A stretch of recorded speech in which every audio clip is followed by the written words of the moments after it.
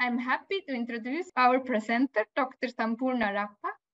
She is scientific writing tutor at the medical library.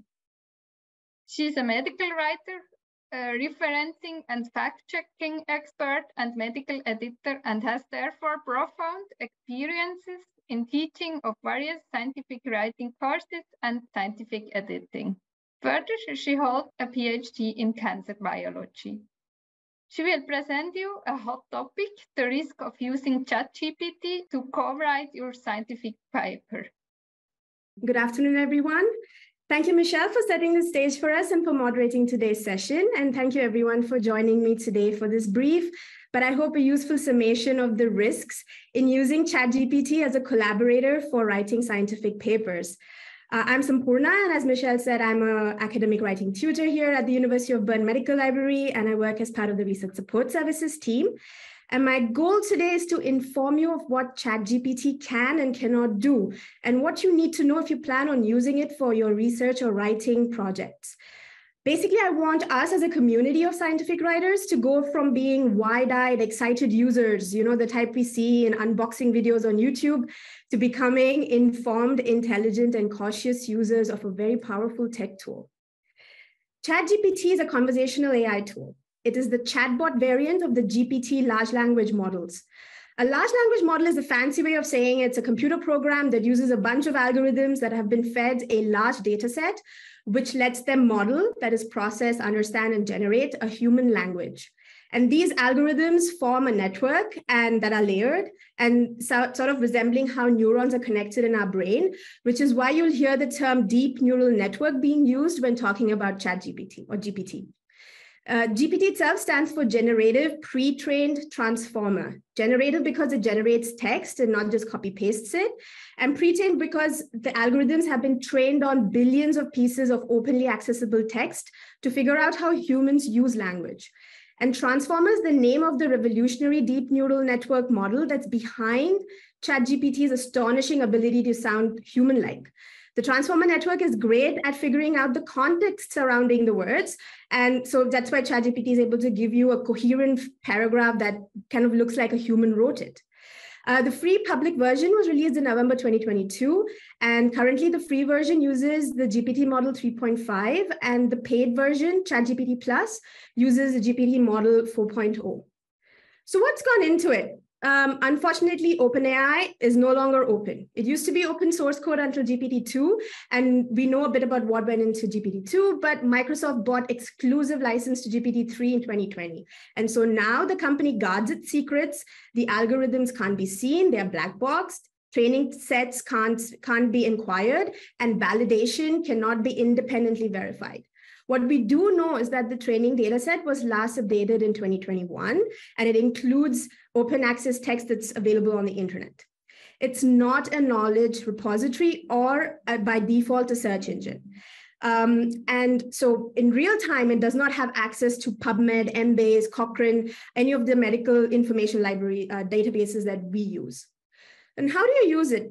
You create an account on chatgpt.openai.com using your email address, and then you log in, you see an interface, and there you type in a question or a request. And this is called a prompt. There's an art to writing prompts. You're essentially digging information out of a static database. So there are strategies to get the best out of the model. And this is turning into a new skill set called prompt engineering. To do this well, you need to know your subject matter. And at present, at least in science and medicine, you need to be already well-informed, if not an expert, to give the right prompts, the right directions to the model, and then, of course, have the knowledge to check if the responses meet high-quality standards. So you can also tell this is OpenAI whether you like the output and give it feedback. And this is very important to the companies because they are essentially doing a free product testing. So they use your feedback to improve their product.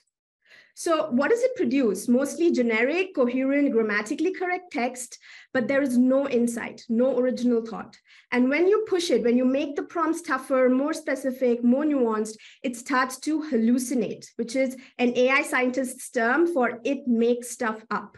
So when you start pushing it for reformulation, it will shuffle words around, sort of like a math-powered phrase salad mixer, And it's also a people pleaser, so it'll always want to tell you something than nothing.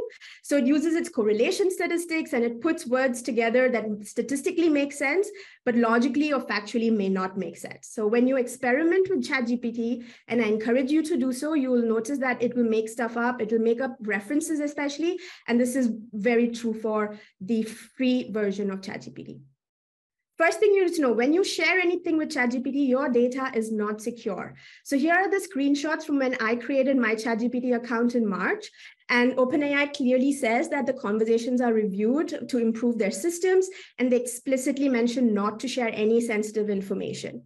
They say that this is a free research preview and their goal is to get feedback. And they also say, yeah, we are not going to tell you, we may occasionally give you incorrect or misleading information, right?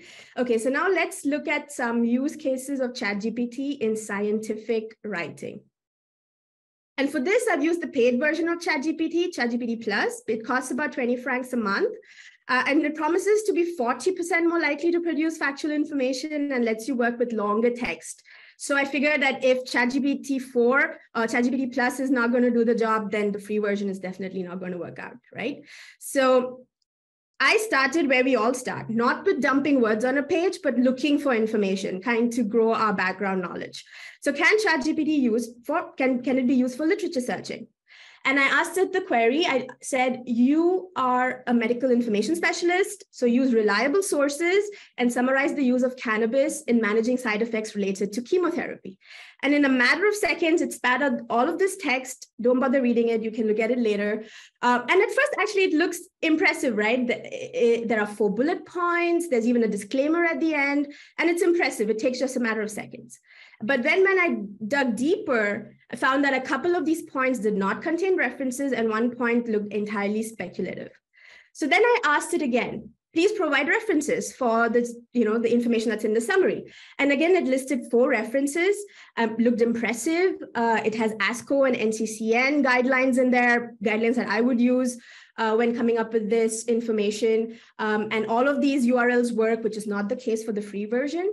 So that's looked kind of impressive. And then I dug in a little deeper, and I found that the summary had actually misrepresented the guidelines presented in the first 2 references. References 3 and 4 are not even cited in the summary.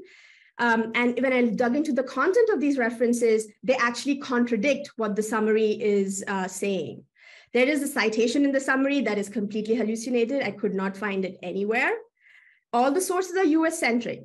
I don't know if that's a bias in the data set, but maybe you need to push the system to give you information that is more relevant to the European context. And if I did it the old-fashioned way, if I just went into medical information databases and tried to answer this question, the recent evidence actually contradicts what the summary tells me. So can ChatGPT be used for literature search? I don't think so. The text it comes up with has factual errors, sources are not up to date, and it's a not efficient process, right? It takes a lot of time to fact check. My advice is to interact with your literature, understand the discourse, understand the context within which you're working, evaluate the knowledge gap, develop your arguments. All of this is going to help you when you write the narrative sections of your paper, which is the introduction and discussion. And also, once you start to know your literature and the people are working in your field, when you're out in conferences, you can start actually talking about the work that they do in a meaningful way and end up actually creating collaborations that are helpful for your research. So think beyond publishing.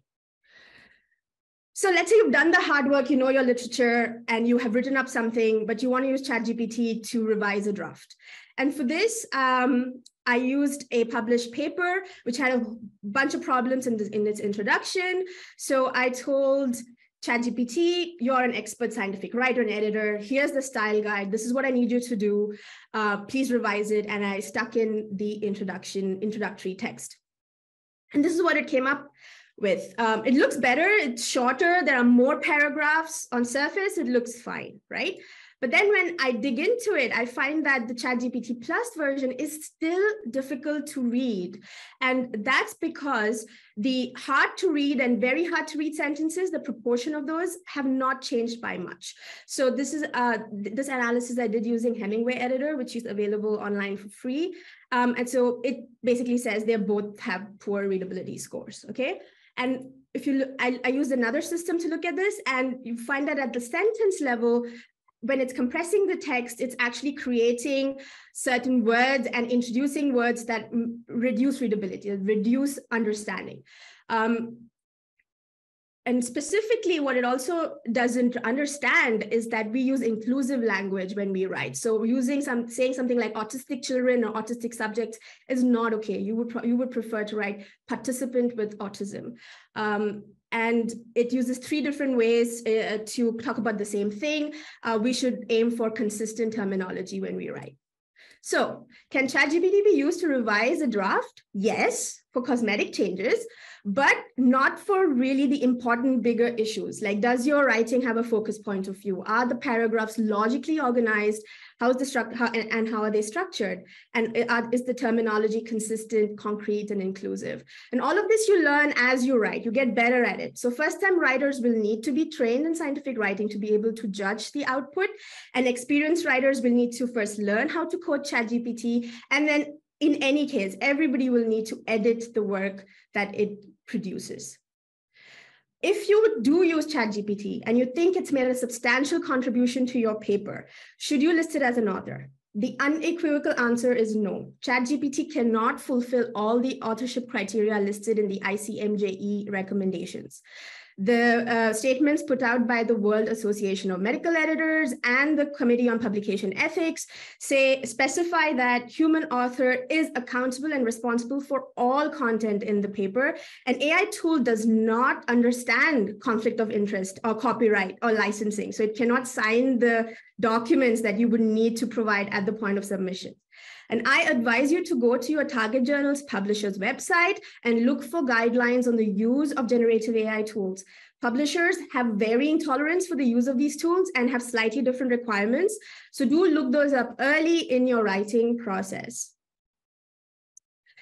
In any case, what will help you in general is to have a disclosure mindset when using AI tools.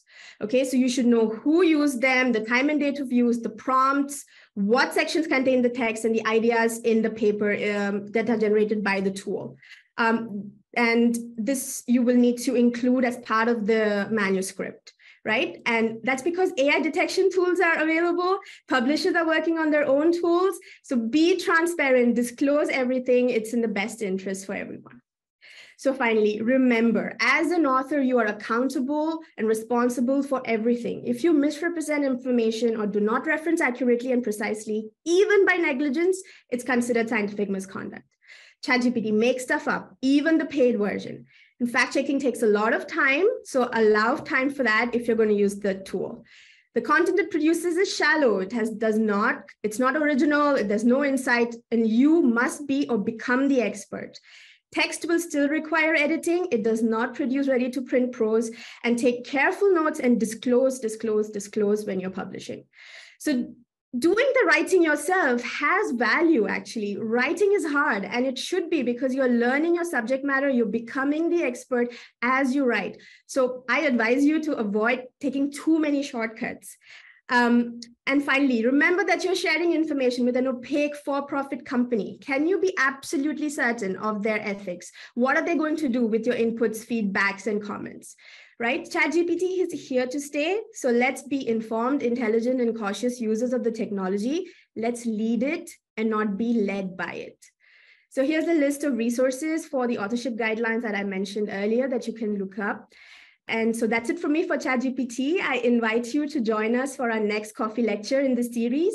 And I'm happy to answer any of your questions, and I welcome your comments. Please feel free to share your experiences with ChatGPT. And also please feel free to reach out to me later by email if you want. Thank you so much.